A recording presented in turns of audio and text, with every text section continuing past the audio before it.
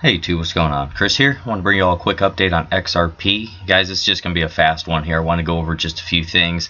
Our trend line here is still holding. So what we're going to be paying attention to today is if we have a trend line, or I'm sorry, a candle close up above this trend line or down below it, because we had a slight wick below it today. So we're going to pay close attention to it. We're going to zoom in there and we're going to get after this, guys. If you like these XRP updates, like, subscribe, guys, hit that notification bell. I appreciate you being here with me today. Alright, so let's dig into this. What happened is, guys, we're still holding these higher lows. So we've still been putting in higher lows right now. And what we're waiting to see is if we get a close up above this trend line and we continue to work up this trend line to try to challenge. It'll be around about, we'll call it 45 cents. And then eventually 46 cents. And that's if we're moving to the upside here, where it kind of looks like we double topped a little bit. To the downside, guys, what we would be looking at is if we had a close below this trend line, and then next we would look to see if we found support off this 20 EMA, which has been acting as support. Those have been your higher lows right there. See that, guys, where the volume started to come back in off this, we'll call it orange moving average there. So I'm going to be looking for those key areas there. Also, what I want to point out to you, and this is something we've been looking at for a while now, we do have that golden cross. It has been confirmed of that 50 moving average over top of that 200-day moving average. And now what we're going to see is if our 100-day moving average is going to make it over our 200-day moving average. So that could be the next one to pay attention to, because typically, guys, you can see when we got the cross here, we started to push up a little bit. And sometimes when these crosses come in, it can give you another leg up. So that's something that you do want to pay attention to. But right now, what we're also seeing, though, is this candle. It's very close to this trend line, but we're potentially having a stochastic cross to the downside here.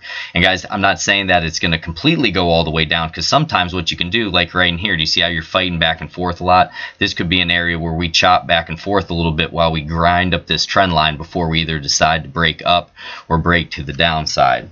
Okay, so we're looking at that on the stochastic RSI. And I also want to go over a few indicators, some other indicators with y'all.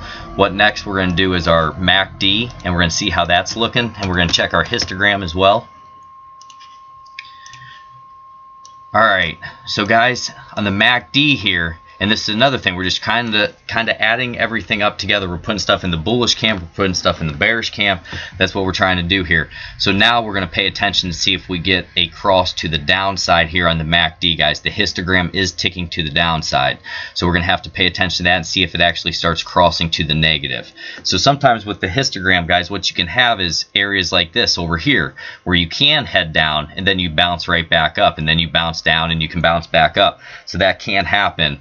But we're going to wait to see if we start getting ticks to the downside. So that's going to be important. Next thing we want to look at is our RSI. And on our relative strength index, guys, I'm going to be looking at this trend line here. I think this is going to be an important one. You can kind of see this. I'm just going to do a rough one. We're going to see if we get a bounce off that or we break through, guys. So that's what I'm saying. We're at a tight spot here. We're either going to decide, we don't have many days left to where we either break up or we break down. We're just getting really pinned here. And also with that, I wanted to show you the angle of this trend line. This is a steep angled trend line, and when they get steep, guys, they're more prone to break. When they're real shallow, that's when they really can hold for you. So this one is roughly at about 58 degrees, so that's getting very steep. And that's just a rough estimate, guys. So when you have trend lines like this, just to teach you something, so when you have them low like that, and let's do the angle of that just so you can see this here, this almost should be viewed, say it was like this, guys, is almost a concrete wall to go long when you get back down to that area, because it's so shallow. And especially if you have large gaps, if there's a large gap then it comes back onto and you find support there and good volume comes in, that's the spot to go long. But those angles of the trend lines are very important. I've been doing a lot of studying on those. So guys, we'll get that off there. And with that trend line off, now you can kind of see as well, I'll draw that later for myself, you can see this 20 that we would want to have act as support. Guys, all through the bear market, if you take a look at this 20, we were ridden. Do you see this? Almost every time we'd have a reaction, we'd come up to and then we'd fall again, react, fall. Just like that, where we'd be going back and forth. And now once we started to change, and guys, here, this is a perfect example. This, I'm just spotting this here.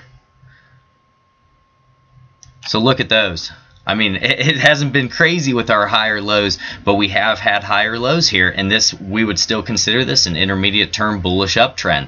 And that's what I'm saying. We're just going to see if we're going to continue this move up, because ultimately, guys, if we do have another leg up, we definitely could come up here and test that 54.55, and then it would probably be around, because the wick was really long there, guys, I'd go about 68 cents right in there, and that's huge percentage gains.